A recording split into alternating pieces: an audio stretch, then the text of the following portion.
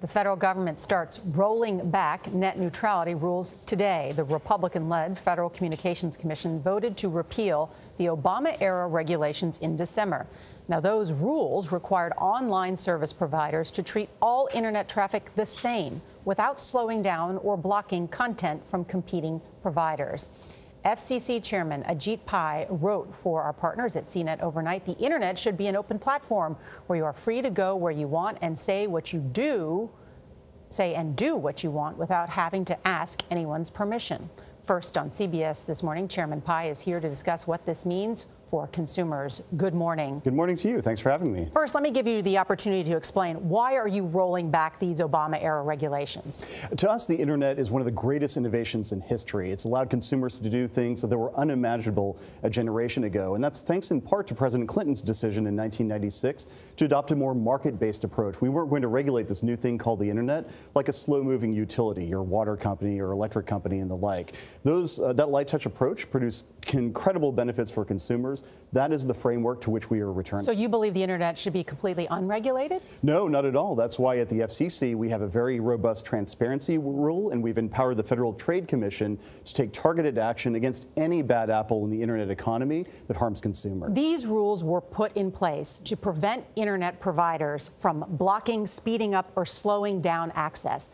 The idea was that a company could say, like AT&T, you know what, I've got to deal with Netflix, so you know what, I'm going to slow down Hulu. Yes. Could they do that now that you've repealed this law? Two different points. So prior to 2015, when these regulations were imposed during the Obama administration, we did not see the targeted actions like that against internet traffic. Secondly, going forward, we have empowered the Federal Trade Commission to take action against any company, including those in the situation that you mentioned, that might act in an anti-competitive way. So consumers are going to be protected, and we preserve the incentive for companies to build out better, faster, cheaper internet access for consumers across the country. You say that we hadn't seen that before, but in fact, in 2007, Comcast did just what the critics have worried about, and AT&T did it as well. Pardon me. So in the past, exactly what critics say might happen was happening. So that's not the case, what you said. In the first instance, for example, that situation was resolved without these net neutrality regulations. That was resolved before these regulations were in place. And the second one, the Federal Trade Commission actually took action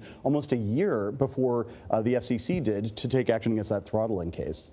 But the point is that the instinct is there within the companies. It was alive beforehand, but you're saying, well, now look beforehand because the instinct wasn't there. The instinct is there for these companies to do that.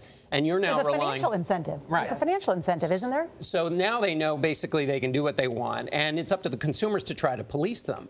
That's not true. So again, both at the FCC, we have a transparency rule where every company in the United States has to disclose their business practices, and the Federal Trade Commission is empowered to take action against any company who engages in any anti-competitive conduct. We've seen with companies like Facebook, they say, well, we show you that your privacy settings can be found over here. One of the things that the Senate has said is, you know, it's very hard to find where the rules are. So this transparency, people say, sure, they might somewhere disclose what they're blocking, but it'll be impossible for people to find. And your example is a perfect instance of why the Federal Trade Commission needs to take action. The FCC does not have jurisdiction over companies like Facebook and Google. Only the Federal Trade Commission can apply a consistent level of privacy protection for consumers across the internet economy. Whether you're a Comcast and AT&T or Google or Facebook, consumers need to be protected, and the Federal Trade Commission is the only one under current law that can do that. So starting today, why do you think it's going to be better for consumers, and how is it going to be better for consumers? It's going to be a tremendously positive thing for consumers. When I talk to consumers, and I've been to everywhere from Los Angeles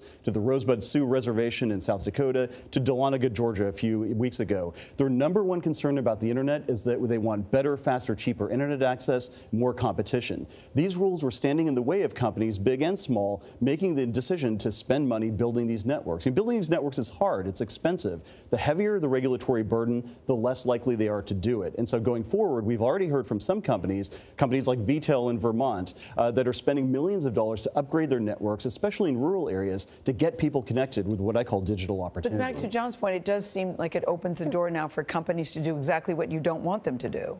Again, President Clinton's framework served us well from '96 until 2015. I'm confident going forward we'll have cops on the beat at the FCC and FTC to prevent that from happening. Last week, Tonight host John Oliver urged his viewers to flood the FCC lines, in part because he supports net neutrality regulations. Let's take a look.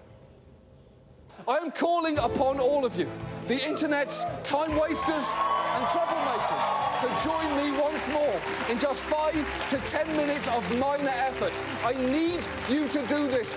Once more unto the breach, my friends. Simply go to this URL and tell the FCC to preserve net neutrality and Title II. Once again, Your website's comment section was taken offline, which I know the FCC has claimed that was because of a cyber attack. Your critics say the FCC is lying. Can you respond to that? Again, we rely on our career information technology experts, as I've done for the years, and I think they made a decision that they thought was appropriate based on the facts. Was it just that the web that was actually overwhelmed by the traffic? Again, here too, I rely on the career IT experts to advise us. Okay, Ajit Pai, thanks so much for being with us.